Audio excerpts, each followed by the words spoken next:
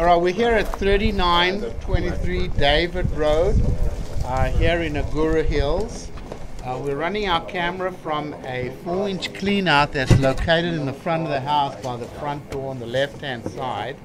We're all the way out to the city connection, all the way pretty much across the street, and we're right at the city connection there. It's an ABS plastic pipe all the way. I'll be here if you need anything. Just come and get it. It's running in the street.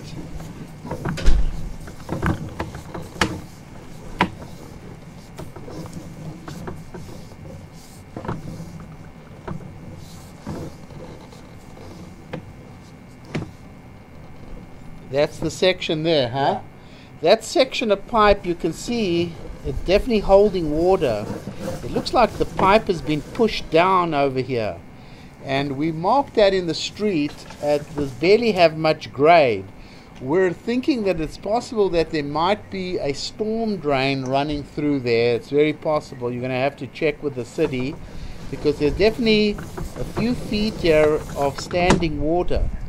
Now, the homeowner says he's never had a problem with the sewer line, but there is definitely a dip in the line out there, and that is in the street. And I don't know if it's really something that can be repaired, especially if there's a storm drain running on top of it, then there's no way. So the rest of the pipe, all ABS plastic though. There's a clean out in the front of the house. We might want to recommend that you go down to the city and find out if there's a storm drain running down the street. Coming onto the property over here.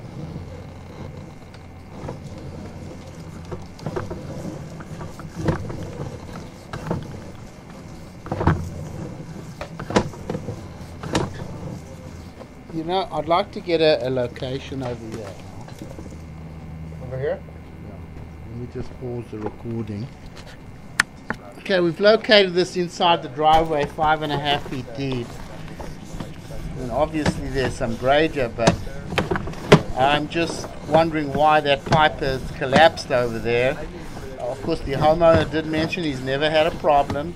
There also is a clean out in the front over here, so if you choose to do nothing, you can always clean the line out in case you have a blockage. Obviously, you never want to flush tampons, baby wipes, paper towels, etc. We're going to stop the recording here. We're just going to go and check the line from a clean out right at the back of the house. If we see everything's okay, we'll probably not record it. But we'll go ahead and stop the recording over here.